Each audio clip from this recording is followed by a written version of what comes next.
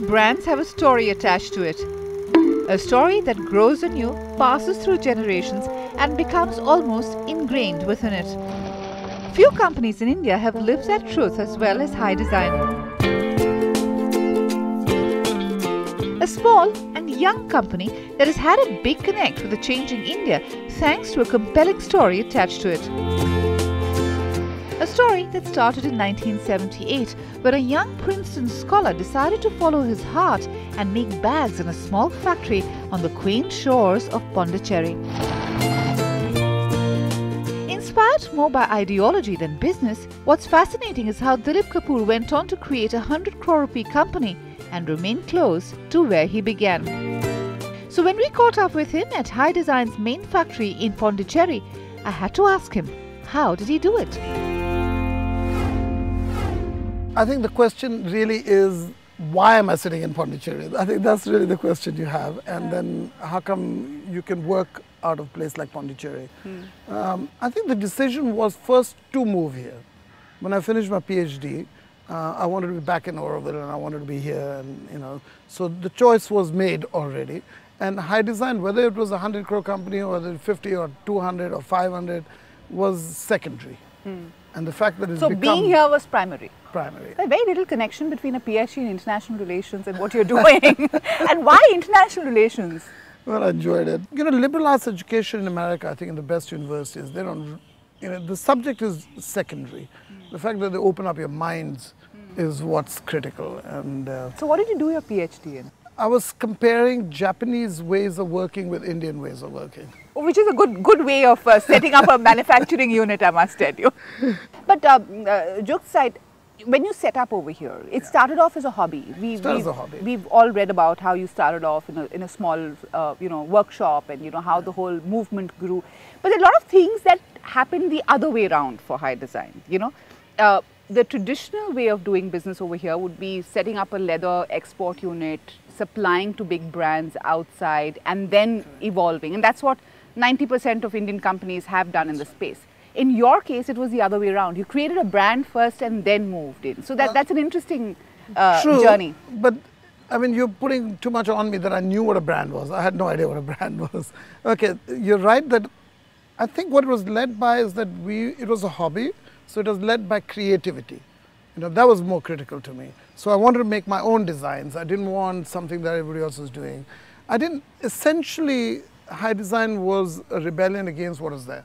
I didn't like the bags the way they looked. I didn't like these very shiny synthetic bags. And, I wanted something very natural and very rough and, real in a way. And something that was ecological also, because I was living in Oroville and that was, one of the core values that I had.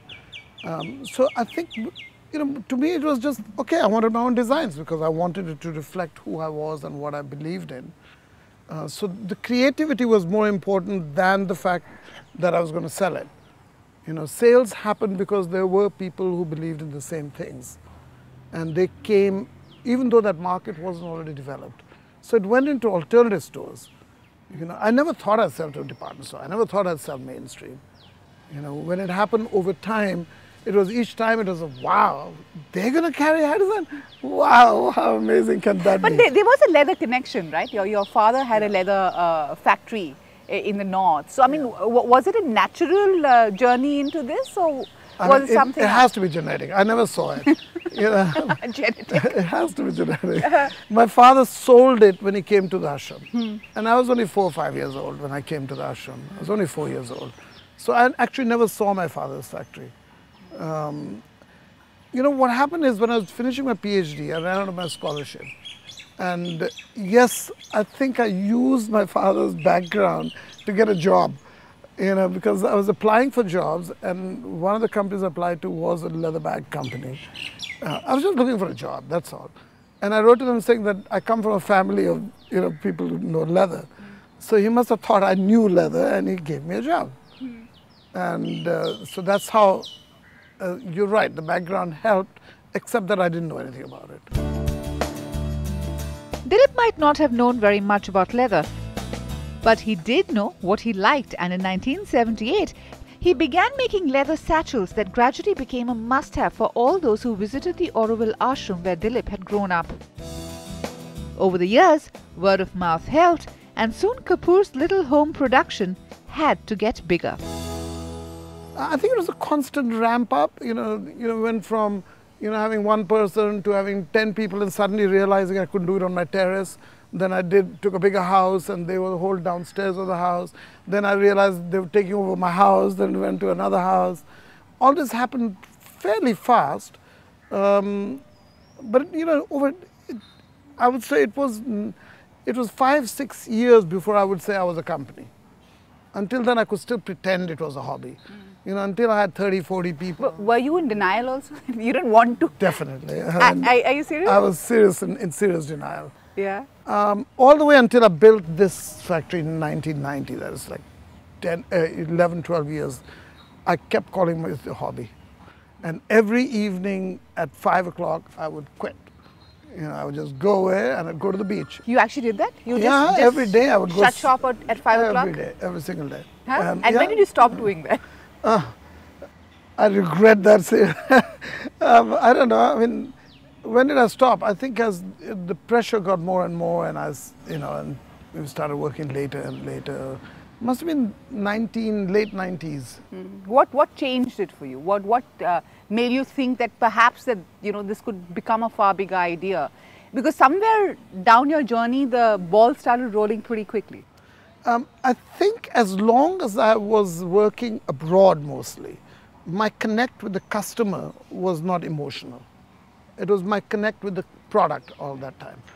I was relating to the product. I loved the product. I loved the way it was. I designed it myself. All the product was, so there was a clear product. But by late 90s, I was really bored. I was ready to give up. And then in the year 2000, I started working in India.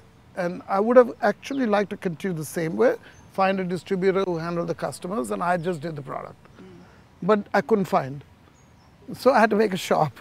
And once you make a shop, you've had it, because then you're directly in touch with the customer, and you have to start thinking of the person who carries your bag.